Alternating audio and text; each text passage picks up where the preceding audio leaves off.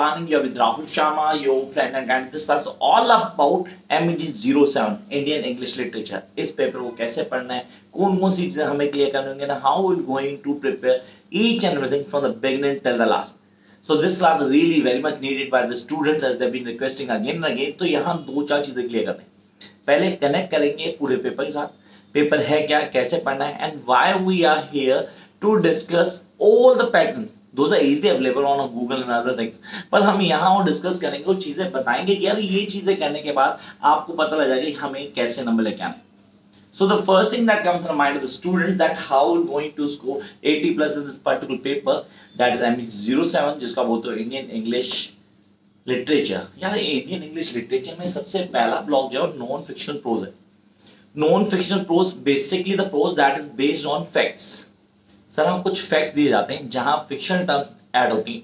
अब ये फैक्ट्स किसने दिए, कौन से टॉपिक्स हैं जो हमें क्लियर करें.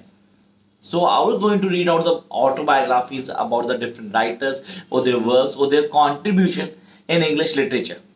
Yes, this is all about the contribution of these famous personalities in Indian English literature.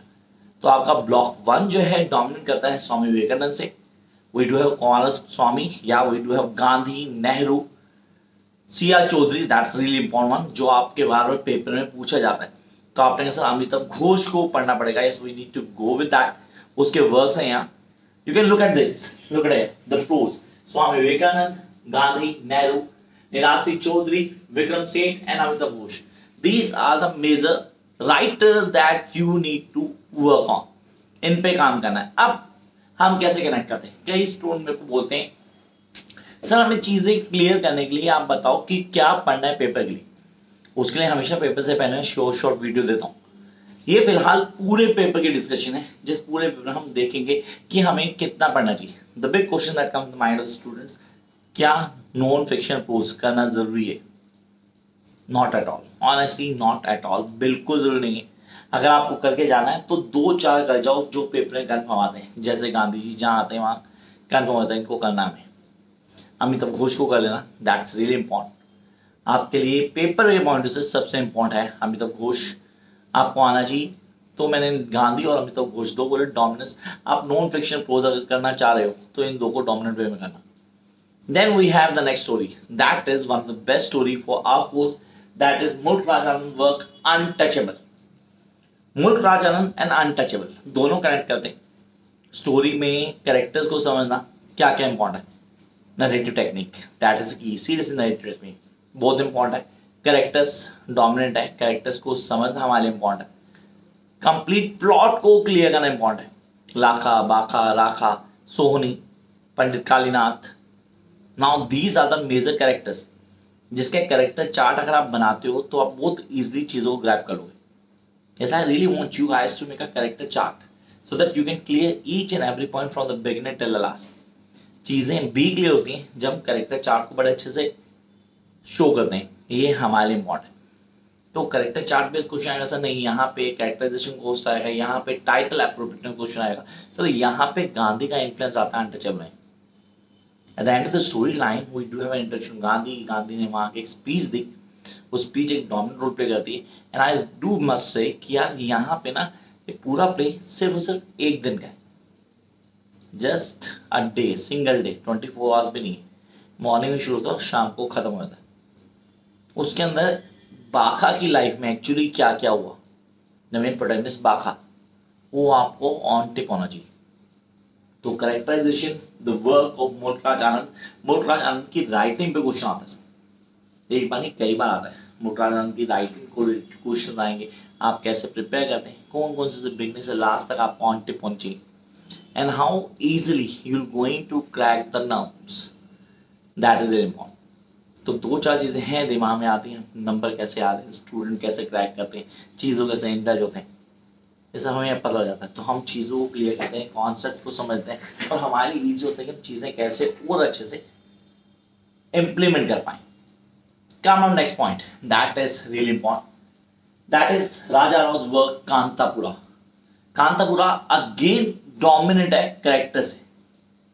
Themes बहुत ज़्यादा मैटर करती है कांतापुरा में. Specially the touch of Indian society. अच्छा यहाँ पे इंडियन सोसाइटी में यूनिटी को हाईलाइट किया गया.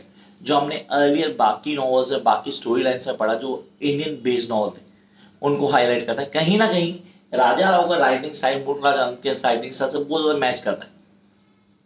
यहाँ भी गांधी जी का इंटरेस्ट है, जैसा कि अनटचेबल सेम गांधी का इंटरेस्ट यहाँ भी है।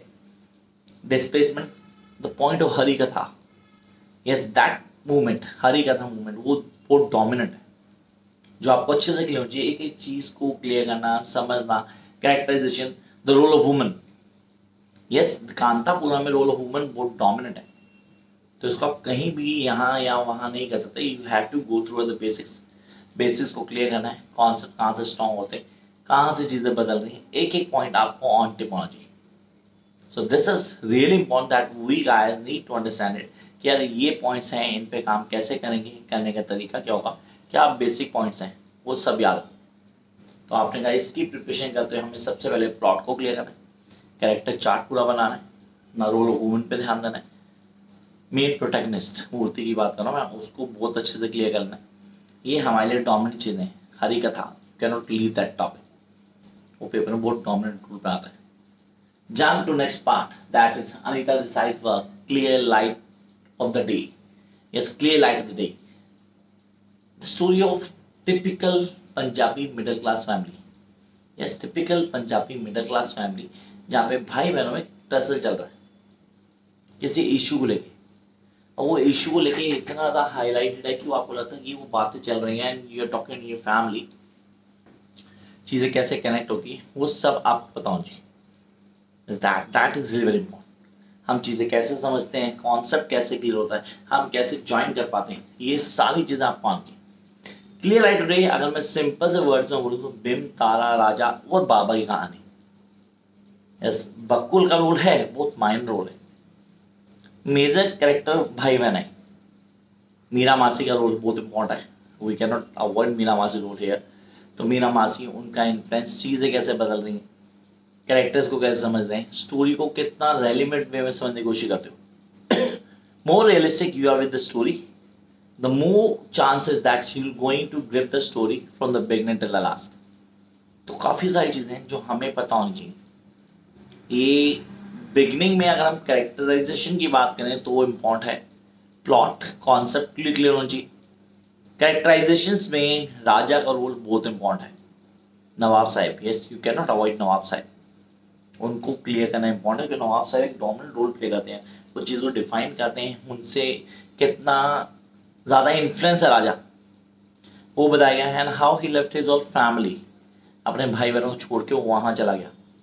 And that letter, serious that letter, जो लेटर उसने लिखा कि वही रेंट रहेगा आफ्टर नवाब साहब now Raja inherit all the property, तो वो मालिक बन गया मकान में, जिस मकान में अभी बिम और बाबा रह रहे हैं। तो उस स्टोरी को पूरा क्लियर करना, उस नॉर्म्स को समझना, and how they have been connected at the end, that is a major point. तो स्टोरी लाइन क्लियर करना, ये लाइट को समझना, उसके आंसर्स को प्रिपेयर करना, don't forget to write down the answers, seriously that is really important. और वो जो क्वेश्चंस के आंसर दिए हैं नोट्स के अंदर, उनको फॉलो करना बिल्कुल भूलना, just crack that question answers, और कुछ करने की जरूरत नहीं, पेपर में कुछ भी बाहर से नहीं आने वाला। तो दोस्त अभी इंटरेस्ट कि सर मुझे भी ऑनलाइन क्लास ज्वाइन करनी है, where I can join the online class, नीचे नंबर आ रहा है, आप ऑनलाइन क्लास के लिए व्हाट्सअप करोगे, मैं डिटेल भेज दूंगा, you can join the online class for your upcoming exams. Come up next phase, that is really important. We have the work of Salman Rushdie. Sir Salman Rushdie के वर्क की बात करूँ तो midnight children, Shiva, Parvati, yes we have Salim सिनॉय, काफ़ी dominant character है। Midnight children basically वो बच्चों की कहानी जो 1947 मिडनाइट में पैदा हुए। इन सब एक तालिबात थी, मतलब आपस में कनेक्शन कर सकते थे, कुछ अलग था इनके पास, सिक्स सेंस के तरह कुछ अलग था। स्टोरी को वेब की तरह क्रिएट किया, वेब की तरह सीरीज, काफ़ी सारी चीज़ें कनेक्ट हो रही हैं, एक के बाद एक चीज़ें कनेक्ट हो रही हैं। आप कैसे ज्वाइन करते हो, how you join all the points all together, वो चीज़ें कैसे कनेक्ट हो रही हैं, and how you really feel comfortable कि यार ये चीज़ें हाँ बहुत इंटरेस्टिंग है and I be able to clear this, वो आपके लिए इंपॉर्टेंट है। सेम कैरेक्टराइजेशन, नरेटिव टेक्निक बहुत डोमिनेंट रोल प्ले करती है। Then we have the certain question जो नोट्स में हैं आपके पास, वो आप टिप कर लेंगे, और प्लीज़ रहेगा हमेशा की तरह यहाँ भी कैरेक्टर चार्ट पे ध्यान दोगे तो आपके लिए बहुत इंपॉर्टेंट रोल प्ले करेगा। Midnight children honestly one of the easiest story जिसको बड़ा आराम से क्लियर कर सकते हैं। Jump up next part that is the major part short stories. अब काफ़ी स्टूडेंट परेशान है कि सर ये शॉर्ट स्टोरीज में कौन सी लिखें कौन सी छोड़ दें, मतलब we are not able to get कि यार ये करना है या नहीं करना। Now I am going to get everything from the beginning till the last. तो these are my favourite short stories. अगर आपको शॉर्ट स्टोरीज करनी है तो ये तो कंफर्म होनी चाहिए कि यार ये करनी ही करनी है, बाय हुक और by crook you have to do these short stories. Number 1 we are having an astrologer day and engine travels. दोनों के दोनों आर के नायन के वर्क हैं। Yes an astrologer day, an astrologer one of the best story. अच्छा आप channel पे पहली बार आए हैं, सीरियसली कई लोग चैनल पे पहली बार आए हैं तो चैनल को सब्सक्राइब भी नहीं किया वो अभी तक। कई लोग देख रहे हैं लगातार आते हैं देखते हैं चले जाते हैं, चैनल सब्सक्राइब नहीं करते। सब्सक्राइब करने में सीरियसली सिर्फ आपको प्रेस करना है, आप सारी वीडियोस को एक्सेस कर लेना है। So don't forget to subscribe immediately and then go to the short stories of MG07। Yes watch all that stories. उस सारी की सारी शॉर्ट स्टोरीज को क्लियर करो, आपको कॉन्सेप्ट पे क्लियर होंगे यार ये है ऐसे पढ़ना है, पढ़ने का तरीका है। And I am going to get everything from the beginning till the last. This what I really want every student of mine need to do. तो आपने कहा short stories and astrology the engine travel, then one of the best is doctor खन्ना's father, the only American from a village. The only American from a village. वो पिताजी बेचारे सिर्फ इस खुशी में रह गए कि मेरा बेटा अमेरिका गया और डॉक्टर बन गए, भेजेगा मुझे टिकट भेजेगा। नहीं भेजा, सीरियसली आएगा शादी होगी उसकी मुझे टिकट भेजेगा, वो भी नहीं किया उसने। ही डाइट, वो तब भी नहीं आया। तो एक ह्यूमन रिलेशनशिप, एक platform that is now missing in our society, वो हाईलाइट किया गया। The only American from village, one of the best story. And then we are having a trip into the jungle, a trip into the jungle story by miss Manoj. बहुत ही unusual story, मतलब जिसको मैं तो नहीं series अपनी society में expect नहीं करता कि yes we do know that the rich people have lots of kids, eligible kids, अपने बहुत सारे होते हैं, लेकिन आप इंसान को तो नहीं खा सकते। But when you read this story आपको लगे यार ये सीरियसली यार ऐसा भी होता है, मतलब I can't believe but really it happens. ये ऐसा भी होता है, उसको डिफाइन किया, पूरा एक्सप्लेन किया एक नॉर्म को। Jump to next part. The fourth daughter are close to herself. The fourth daughter है ना close to herself. Family stories हैं दोनों वुमेन को हाईलाइट किया गया, उसके रोल को डिफाइन किया गया, उसकी जगह क्या है सोसाइटी में, उसको पूरा क्लीन कट बताने की कोशिश की गई। Next one we are having miracle and गाजर हलवा। Miracle, yes, the best story that we have. Miracle, the belief that you have already, you guys need to have things clear in your mind कि यार कुछ होना कुछ ना होना वो भी एक मिरेकल है। हम लोग यहाँ पे होना, क्लास को देखना, समझना, ये भी एक मिरेकल है। Believe, a short of believe, हर चीज़ एक मिरेकल है जब मैं उसके पॉइंट ऑफ व्यू क्लियर करता हूँ। तो यहाँ आपने कहा सर चीज़ों कैसे बताया, अनिता जैसे चीज़ों को कैसे डिफाइन कर रही है, how she is mentioning each and every event. I am not that Raja monkey और दैट गार्ड पीएन और द टाइपिस्ट गर्ल और द डॉक्टर, सबके सबके कॉन्सेप्ट को समझना जरूरी है। And then last story we are having गाजर हलवा। पॉवर्टी इंडिया में बहुत है, गाजर हलवा सिर्फ पोर्ट्रेट करता है उस पॉवर्टी को। वो छोटी सी लड़की वो जो आई है केरला से, जहाँ खाने को भी नहीं मिलता, गाजर हलवा तो बहुत बड़ी चीज़ होती। आज वो यहाँ रह रही है, रह के गाजर हलवा बना रही है। And she was thinking about the life that she just pass through, और आज जो जी रही है उसमें क्या डिफरेंस है, वो सारी चीज़ें क्लियर करती है ये शॉर्ट स्टोरीज। तो one of the best part is short story for MG07। Confirm question आता है शॉर्ट स्टोरी से, तो आप सब छोड़ सकते हैं, शॉर्ट स्टोरी बिल्कुल नहीं छोड़ेंगे। Next one we have the poetry section. Poetry, first question poetry का MG07। The very first question is from poetry. तो आपको ये आना चाहिए। आपने कहा सर ये तो मुझे 100% आना चाहिए, अब इसको मैं कैसे पढ़ूँ, पढ़ने का तरीका क्या होगा, क्या बेसिक पॉइंट्स हैं जो मुझे क्लियर हो जी। The very first poetry, the harp of India my country. The harp of India my country confirm paper में होगी भाई, कंफर्म। इसकी वीडियो भी है, please watch that video to. ये पेपर में कन्फर्म आई है। If you have the notes, best part, crash course for MG07 definitely going to start very soon, within day or two. You can join for June T examinations. Next one, the lotus are casual tree. Lotus writer अपने point view को define कर रहा है through lotus. जहाँ एक competition आता है रोज और लिली के बीच का, लोटस जीत जाता है, बाजी लोटस जीत जाता है, उसको बताया, राइटर के पॉइंट व्यू बताया, उसका बैकग्राउंड बताया, how she recreate the things, that is very important. तो आपने कहा lotus ऑन्टिपुंजे are casual tree, memories, past memories. You spent your time with your cousins, जो आज नहीं है, लेकिन हाँ वहाँ कैजुअल ट्री, उस ट्री के पास जाके वो बातें सारी याद आती, फेस सब दिमाग में आ रहा होता है, उसको हाईलाइट किया गया।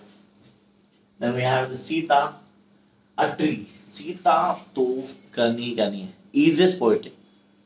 You guys must do. मैं सिर्फ ये कहूँ must do. इसकी वीडियो भी है, सारी वीडियोस हैं, सारी पोइट्री, सारे शॉर्ट स्टोरीज, सारे प्लेस की वीडियोस आपको मिल जाएंगी इस चैनल पे। A tree, that is one of the easiest poetry. Life and Death, Bride of Fire, Rabindranath Tagore.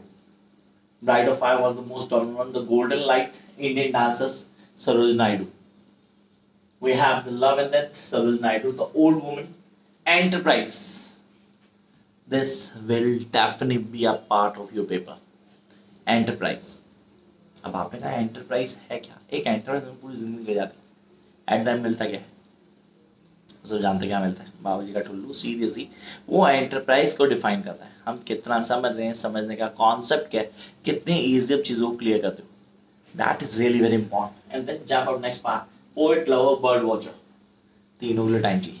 Poet के लिए भी, लवर के लिए भी, बर्ड वॉचर के लिए, तीनों के लिए टाइम चाहिए। टाइम नहीं है तो चीज़ें तो नहीं होंगी।